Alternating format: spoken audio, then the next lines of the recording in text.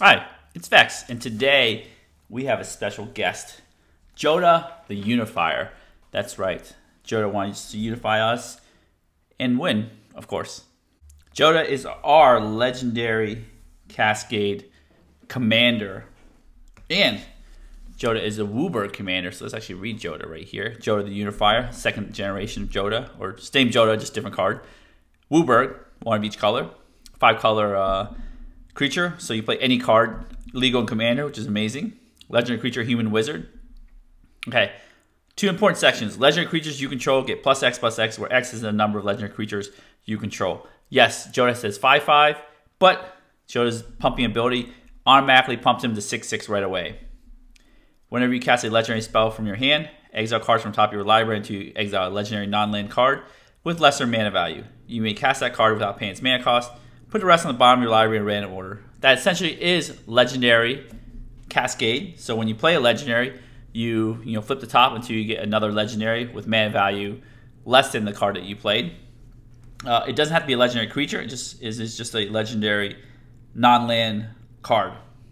So of course we want to fill the deck with legendary cards so you can trigger the Cascade and cascade into. Then also we want to fill the deck up with a lot of legendary creatures. Specifically, because of Jodah's creature pumping ability, commander damage is really real in Jodah decks. Once you get Jodah to 10, you can bash in for 10, play another legendary creature, bash in for 11, win the game. That is a very real possibility of the deck. Before we go into the deck tech, I have the deck in the description below, along with mentioning that tokens are important, right? We have 2 legendary creatures that are tokens. So always have your tokens. That's right. You can always choose to put in a variety of creatures that are printed, as they come. I bet you more and more powerful creatures are printed that have the word legendary or synergize with legendary. So it's just very customizable, the creature base. So we have creatures that are, things I like, things that deal with legendaries, things that deal with Cascade, things that are powerful. So a lot of cool creature options. So legendary Cascade creatures here. And of course, I forgot to mention that this deck is, starts off very slow. We don't actually do anything until we play our commander and then play our spell. We do want to optimize playing our commander first because, without playing our commander, you can't play spells. However, we do want to get on the board and have some kind of interaction early. And it's also important to mention that you can have a bunch of legendary creatures, but, it's better to have legendary creatures across the mana value spectrum. So you have 1 mana value. Then we go all the way up to our last creature is 8 mana value legendary. So you can cascade into things along the chain. So if you play Naombi, you can cascade into Yoshimaru and such like that. Mint's Beloved Ranger, you can cascade down into these 3. So essentially you just keep a good spread, a good mana value spread. So you can always cascade into something. Okay, we're just gonna go over the cards that I've chosen for the deck. Again, very customizable. I love how customizable this deck is. I chose cards along the curve. Some have good legendary synergies and such, like Yoshimaru right here is our 1-drop. I know some people have in their deck list Rograk as their 0-drop, so Yoshimaru can cascade into Rograk, but Rograk's not that great. And also have like Ragavan as a 1-drop. I don't like Ragavan in the deck.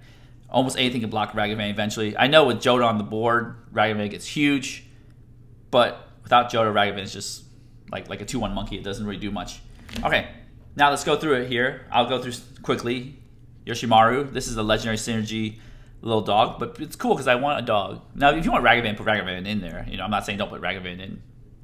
But this is very synergistic with legendary creatures.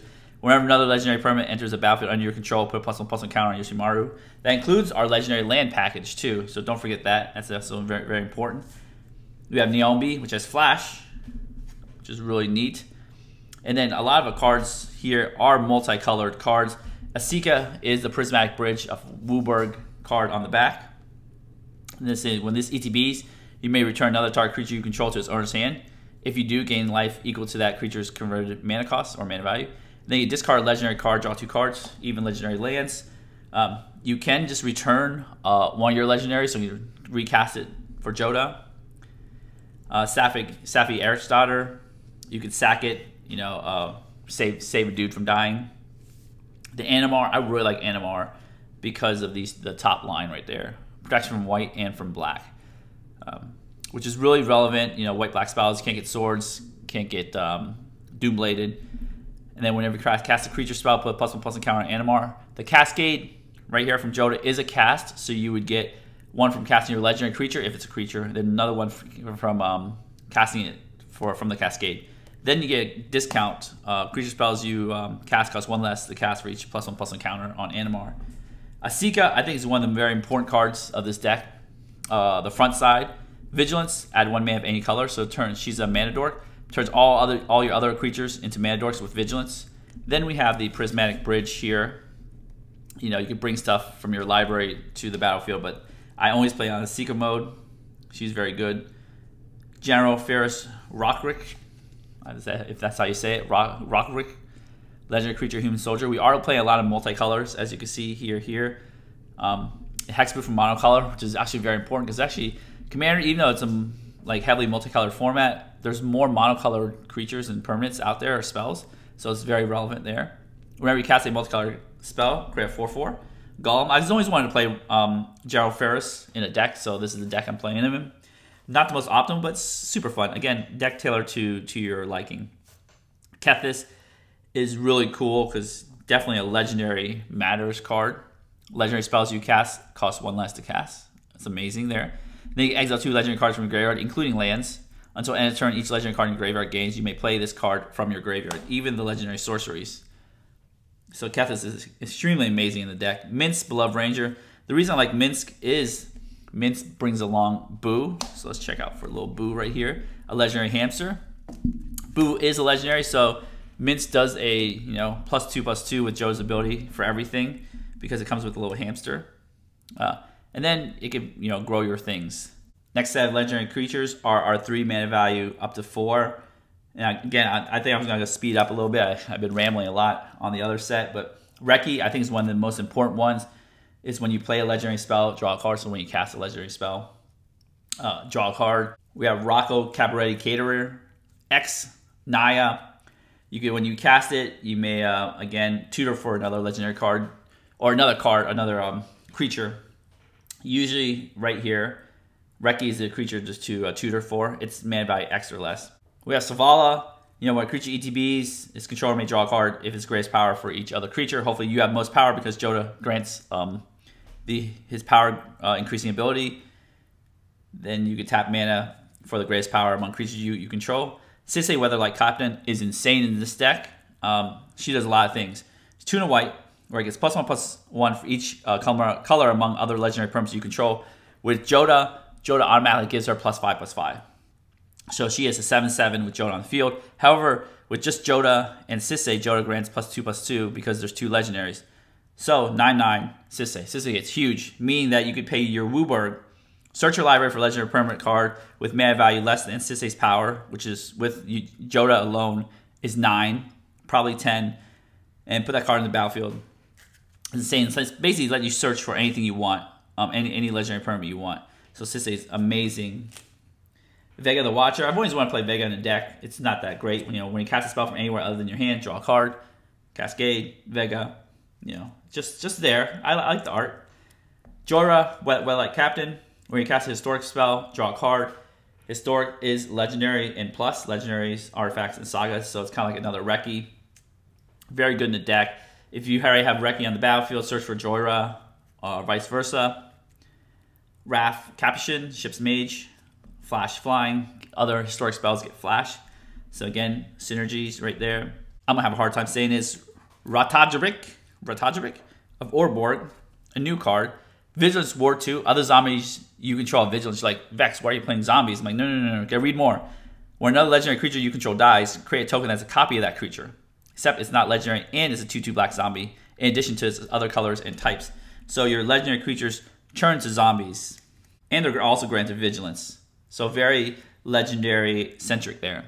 The next set of legendaries from 4 to 5 mana value. Again, we concentrate a lot in the middle because we can cast them easily and they cascade to each other very easily. We have Shalai, gives everything hexproof, you hexproof. Nothing to do with legendary, but hexproof is very good because you want to protect Jodah. We have Shandid, Sleeper Scourge. This is a new card. Menace, other legendary creatures you control have Menace. That's also important with that legendary commander damage. And then when you play a legendary land or cast a legendary spell, draw a card, lose a life. So this along with Jodah and Reki, boom. Except for this also includes a legendary land clause, which makes this even better. I always forget the legendary land clause on this one. I mean, it's a new card. Yidris is there because, it's got the word Cascade. It's legendary. It's pretty cool. Trample, whenever Yidris deals combat damage to a player, you may cast spells from your hand. I mean, as you cast spells from your hand this turn, they gain Cascade.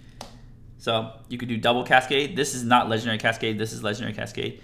But with Jodah's bonus, Yidris becomes pretty powerful, easy to trample. Arvad the Curse, Death Touch Lifelink. It just grants your legendary creatures another bonus, +2/+2. Don't take that for granted. You may think that's like a silly ability for a 5-drop. However, make your creatures bigger and be able to get them through, or just essentially abyss your opponent because they have to block, is very, very good. Chulane's, when you cast a creature, draw a card. Legendary Cascade is casting, and you may put a land card from your hand off the battlefield. And then you can return creatures you control and then recascade them with a second ability. Drizzt Doran, I hope I'm saying it right. I'm probably not. Drizzt. Double Strike. Whenever it enters the battlefield, quick Guinevere, a legendary 4/1 green cat creature token with trample.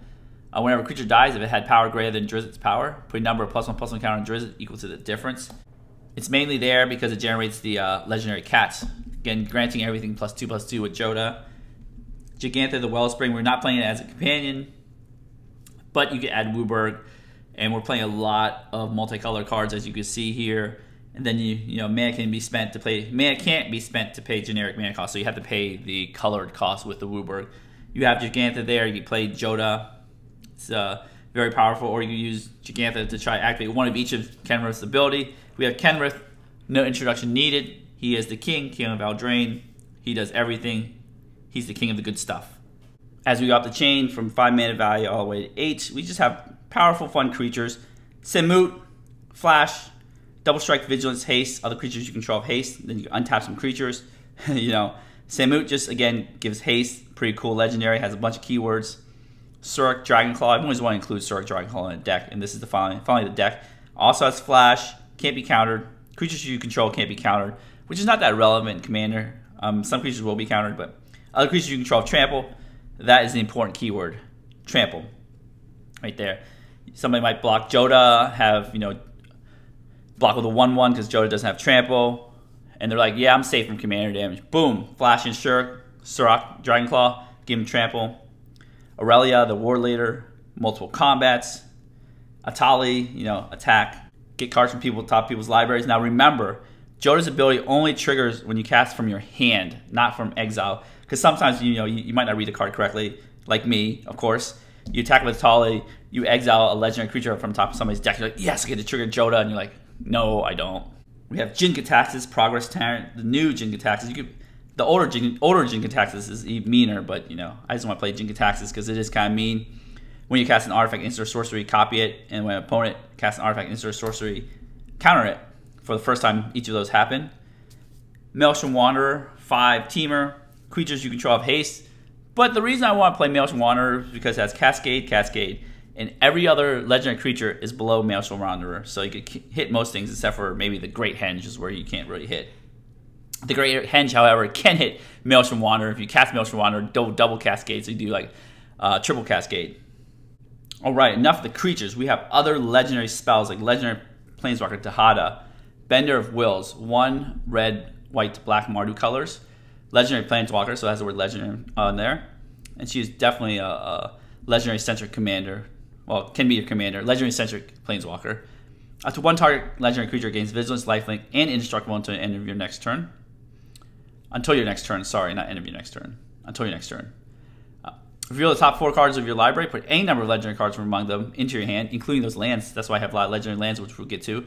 And the rest into your graveyard. Create a treasure token for each card put into your graveyard this way. So it's either you get a legendary creature in your hand or you get treasure. Excellent. If you discard all 3 cards in your graveyard, you get 4 treasures. 11, gain control of all non-land permanents until end of turn. Untap them. They gain haste until end of turn, so it's like an insurrection. So Dahada is really good. She's a Planeswalker, but you can take up to 7, so has some built-in protection, costs 4. You can play it the turn before Jodah comes in. Then we have our legendary sorceries, which each of them require a legendary creature or planeswalker to be in the battlefield as you announce to cast these cards.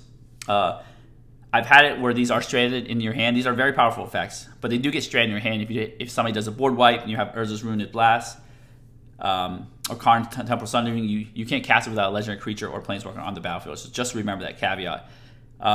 There was a situation when I cast a legendary creature and then cascade into one of these, which is legal.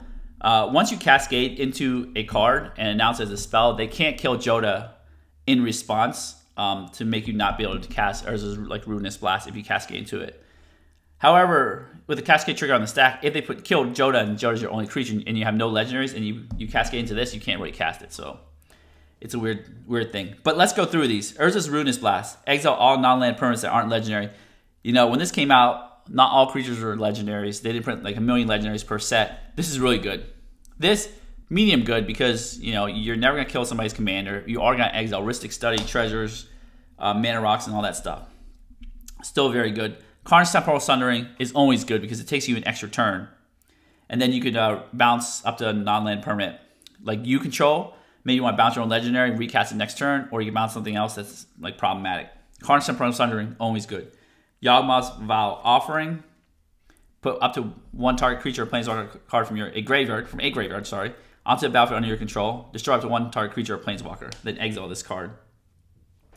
This is good card advantage. Get your things back. You can steal their things if necessary. Kamaz Druid Vow. Okay, so this one is an interesting one because it is X green. If you cascade into it, it's just green. Its X is 0. So it says look at the top X cards of your library. You may put any number of land and or legendary permanents cards with mana value X or less from among them into the graveyard, put the rest in the battlefield. Yes, cascading into this legendary sorcery sucks. It does nothing. Basically, I mean, it fuels your graveyard by 1. But we'll take that risk because now we can pump a lot into X and cascade into something cool. So we're willing to take that risk and play this card. It's really cool because you can put legendary permanent cards onto the battlefield, including lands. Primeval's Glorious Rebirth, 7 mana, so it's insane. You can cascade into 6. Return all legendary permanent cards from your graveyard to the battlefield.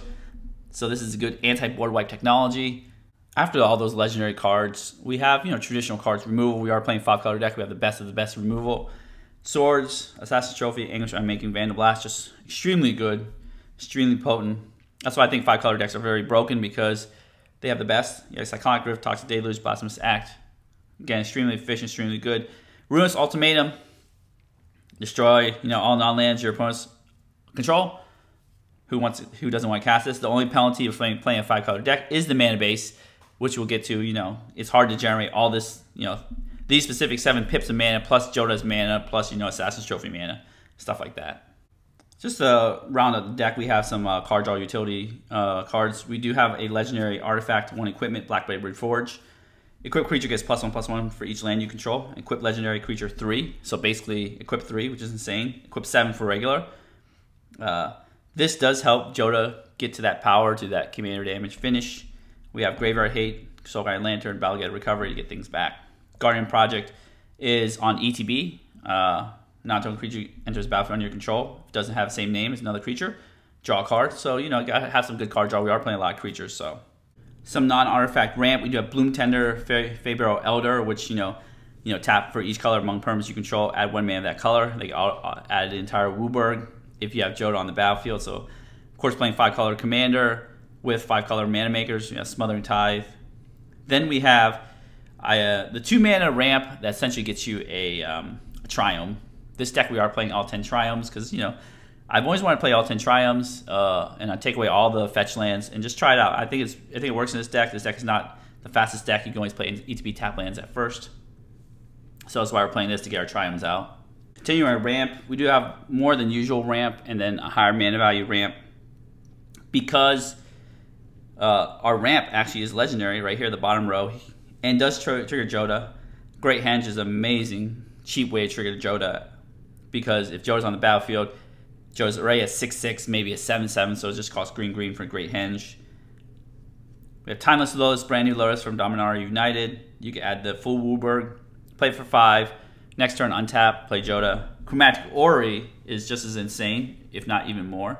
You could just add 5 colorless, but you can pay it for any color mana as long as Chromatic Order is on the battlefield. Or you can draw cards for each color among permanents you control. So Great Henge and Chromatic Order are really good card draw spells. Very, they're semi-high mana value. These two are really high mana value. This is medium-high. Does a Legendary Cascade. But then we have, traditional Soul Ring, new Relic of Legends, has even the word Legends on top. Add 1 mana of any color, tap an untapped legendary creature you control, add 1 mana of any color. That's insane. Right there, you can add multiple mana. You can tap Jodah, whatever. Here, Honor Worn Shuku, add generic, tap an untapped legendary permanent you control. Right, that sounds about the same. Untap this one and then tap for 1 generic. This one's better because it adds any color of mana, but this one's still good if you can't get this one. Together, they're kind of redundant, but you want to pay 2 because you want multiple chances at a copy of 1. We are playing the legendary lands, all 5 child lands from Neon Dynasty. Then we're playing the 3 lands from Kamigawa, the original Kamigawa. Minamo lets you untap legendary permanents. Legendary creature gain fear from Shizo. Shinka gives legendary creatures first strike. The Yavimaya legendary, turns everything into forest. Tadaki. This is a old card. ETB tapped, pay 2 life, add 2 mana to your mana pool. Spend this mana only to play legendary spells, which most of the cards in our deck are. These lands also synergize with our Shanid right there, because when you play legendary land or cast a legendary spell, draw a card. And Kethis, which lets you, exile things from the graveyard. You can exile these lands, then play these legendary lands from your graveyard. Continue with our lands. We have this new Plaza of Heroes. Add colorless, add 1 mana of any color, spend this mana only to cast a legendary spell, of course. Add 1 mana of any color among legendary permanents you control. So with Jodah, this becomes a 5-color land. You can use this mana right here to cast anything. If you have nothing on the battlefield, this colorless just saves you. And then you can pay 3, exile this. Target legendary creature gains hexproof and indestructible until end of turn, so you can save Jodah or wherever else by exiling Plaza of Heroes. We have Rainbow lands, Mana Tower, Exotic Orchard, Mana Confluence, playing mana 5-color deck. Cascade Cataracts, right there, add 5 mana in any combination of colors to your mana pool. It's just there to kind of save you just in case you need to cast Jodah and you don't have all the mana. You use Cascade Cataracts. World Tree, Chromatic Lantern on a land. The God Claws, we don't really have gods in the deck, so you don't have to worry about that. You could play a god deck with Jodah if you wanted to. Path of Ancestry, you get the Scry. Jodah is a human. We do have a lot of legendary humans. We have the 10 Triomes or new companion lands right there. To round up mana base, you can Ancient Tomb to power our legendaries quicker. Tyrite Sanctum, target legendary creature becomes a god in addition to other type, put +1/+1 counter on it. So you can keep on increasing the power by keep on tapping this. So you can activate the middle part as many times as you want. Then you can sack it, put an indestructible counter on target god, so you can turn Jodah into a god, literally, and then make it indestructible. Juka Block for Graver Hate, Vesuva, that's been staged to copy things. We have some basic lands. Of course, always buy Store Screen because we have a lot of green cards, green ramp. There we go. That is the deck. Remember, I have the deck list in the description below. If you want to check it out, click on deck list. View all 100 cards, all the legendary cards. Definitely give that a look. But if you enjoyed this video so far, give this video a thumbs up, smash the subscribe button, hit the notification bell to be alerted for new videos in the future. I have my affiliate links in the description below. Add some fun comments. Tell me which your favorite legendary creature you want for Jodah. But I'm gonna shuffle this deck up and see what kind of cool cascades we could do. We'll be right back. All right, we are back. Turn 1, legendary Cascade. Love Jodah.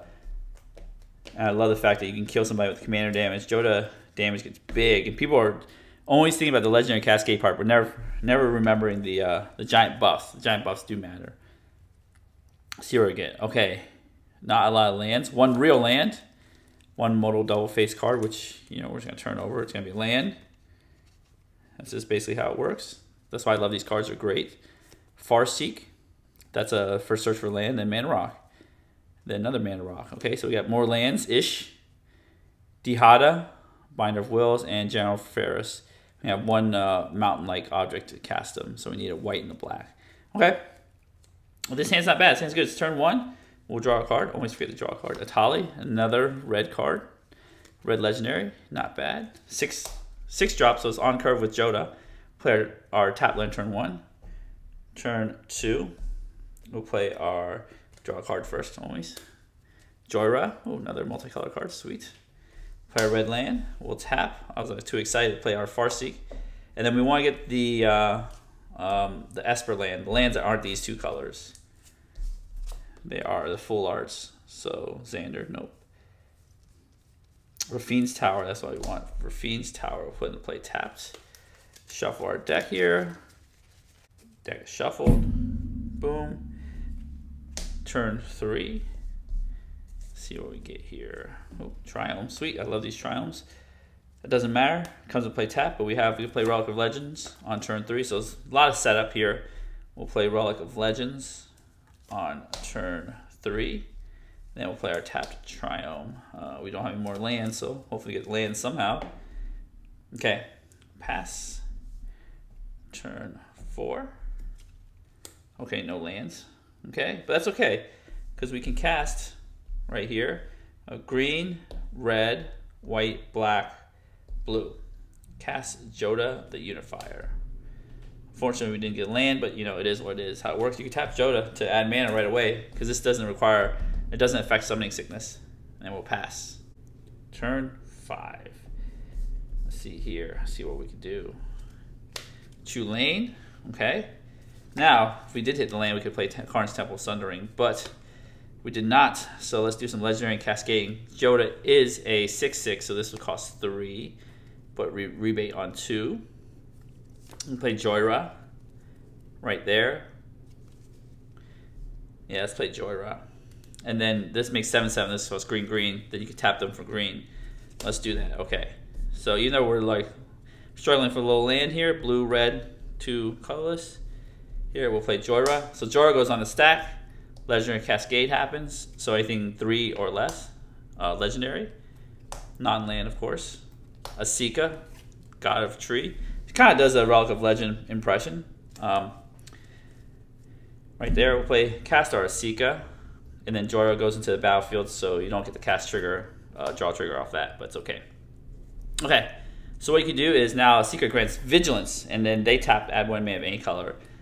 So since we did this pre-combat, we could say, oh, sweet, Jodah has Vigilance. Let's go attack with Jodah right there. And Jodah has 1, 2, 3. Jodah's an 8/8 already on turn 5 attacking. So that's how good Jodah is. Jodah has Vigilance.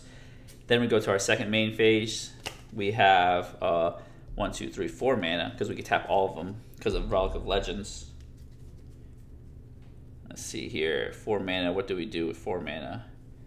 I mean, this is free, right? This is just free. So we tap this one and Jodah for Great Henge because that's free because you know you pay 2 and you get 2 back. Right there. This is on the stack, right here, and then Jodah triggers. Remember, we cast Historic Spell, draw a card. So we'll just draw a card first. Then we'll do a Legendary Cascade. Oh, Cascade, that'd be sweet. But we drew this, drew a card, and then we'll do our Legendary Cascade here. Jin Kataxis, that's sweet right there. Boom. So this is a 9 mana value, and this is 7. Yeah, this satisfies the requirement for Jodah because this is 9, this is 7. Okay, and then whenever you cast an artifact, instant, or source spell, copy it. And it doesn't say the first artifact instance, it says copy it. You may choose new targets for the copy. This ability triggers only once each turn. Okay, now we have 1, 2, 3, 4, 5 mana. Well, let's just copy our Timeless Lotus. Why not? We'll tap this, tap this, tap this. We'll gain 2 life. We'll tap all the goodies. We'll cast Timeless Lotus. So, 1, 2, 3, 4, 5. We'll cast Timeless Lotus. Trigger Jodah, draw a card. Path of Ancestry, that's our land. Sweet. And then Cascade here. Trigger Jin Kataxis last. So anything 4 or less. Oh, Yidris. Boom, Yidris goes into the battlefield. Timeless Lotus goes into play tapped, and we'll get a copy. Copy ETB into play tapped there. We'll play our ETB tap land here. Put Jodah back up there. Yidris does count for Jodah. I forgot about Jin Kataxis counting for Jodah as well. So we'll have to draw for this one, and then we'll draw for Jin Kataxis for Jodah because they are casting a spell.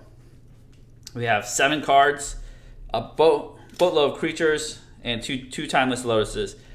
We'll pass to turn 6. Boom. You see how crazy these cards get. That's why Relic of Legends is a very good uncommon. Right there we have enough mana to last forever. Enough card draws to last forever. Remember, Jin Gitaxias does counter instant sorceries and artifacts each turn for each player. Okay, see what we get here. We'll draw our card for turn. Guardian Project. Okay, let's see what kind of legendary things you want. You know, we need to draw more cards. More cards. We'll play Chulane. We'll just tap the Timeless Lotus right there, straight up, to cast Chulane, Teller Tales. So what's going to trigger is Jodah is going to trigger. I mean, in Jodah, we're going to draw first. Right there, we draw first, and then Chulane's on the stack. Okay, see here, Blackblade Reforge. Okay, that gets cast. Chulane gets cast. Blackblade Reforge will just go in this pile here. This is a mana rock too, but okay. What else can we do now that these two card drawers? Put that over here. We got a lot of stuff going on here. See what we can do. Tali doesn't have haste. Oh, we should play Dihada, but we want the card more. Not Dihada. General. Let's play the General right here. We'll tap this. General is a human, so we get the Scry. We'll tap this for white. And then we'll tap this. Play General. Ferris. Rogrek. Alright. Here we go. Okay. We will trigger Chulane. When you cast a creature spell, draw a card, then you may put a land card in your hand. We'll trigger Jodah, and then we'll trigger Jodah last. Okay, we'll trigger Chulane. Jodah first, sorry. And then Chulane.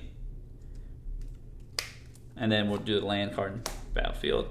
With Chulane, tons of lands, and then we'll trigger Jodah with a two mana value dude. That's not legendary. 2 mana value. Oh, Yoshimaru. Yay! Little dog. It's my favorite. Okay. And you're actually going to cast this card. So we'll trigger Chulane. Jodah, then Chulane. Jodah, Chulane. We'll just put this force onto the battlefield with Chulane. This doesn't trigger because it wasn't cast from hand. Okay.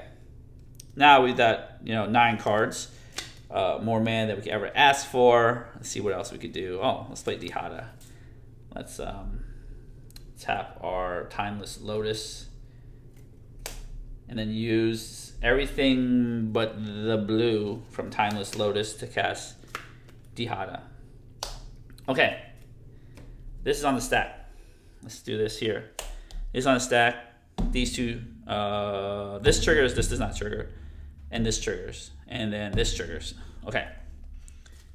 We've got, let's trigger General Ferris here. Okay, that has triggered. This will trigger. We'll draw a card. And then Dihada, Jodah would trigger here. Okay, then we get a 3 mana value or less card. Oh, Kethis, hidden hand. We'll cast Kethis. These go on the bottom. Okay, see what else triggers. This will trigger. These two will trigger. This does not trigger. This is still on the stack. This is, so we'll trigger this one. Gigantha, then we'll trigger this right there. We'll play our Ganjo since it's untapped. More stuff. All right, this is still in the stack. This hits a battlefield. Yoshimaru will trigger. Bam. Yoshimaru probably, they all get +1/+1 counters from Great Henge, and I just totally forgot that. There's too many triggers going on. This will trigger. Yoshimaru will trigger. For this, Yoshimaru will trigger for the Ganjo. Dihada will go on the battlefield. We're going to -3 Dihada here. 4 cards. Boom. 3 go to the legend. 3 go to the pile. Manamo goes to hand. Boom. So we make 3 treasures. I'm running out of space here. This is getting a little ridiculous here. We make 3 treasures. This is only turn 6, right? Yes, turn 6. Okay. Let's see what else can we do. We could play whatever. We have the double blue, the single blue, We could play a blue and some colorless here. We'll cast Karn's Temporal Sundering. Right there, Jodah will trigger. Shulane will not. Jodah will trigger. General will not trigger. Legendary spells cost 1 less. So let's just make it cost 1 less there. Karn's Temporal Sundering. We'll do a Cascade for 6 mana value card. Let's see, Rocco, you get nothing, so we'll cast this. Trigger Yoshimaru. All right, you guys get the gist, right? You guys get the gist. This will trigger this, draw some cards. Let's go at the bottom of my yard. Make some golems. Draw some cards. Take an extra turn. Bounce something. You know, draw 2 more cards. Put a land card in the battlefield. Put a legendary card. Trigger Yoshimaru. Anyways, you can see how this deck is very slow. But if you hit the right things, it goes insane. As you can see, we're turn 6.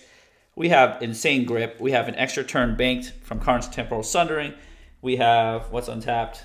We have 3 untapped mana, plus a Great Henge, plus all of this could generate tons of mana. We play Ruinous Ultimatum with all our free mana. Play some more Gigantha, cascade some more. Put Atali on the battlefield, do some more cascading, draw some more cards.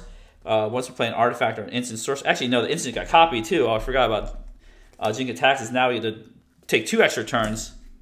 Either way, we're winning. We're having a good time. All these legendary creatures are super fun. Jodah is super powerful, super fun. Again, very customizable to what you like.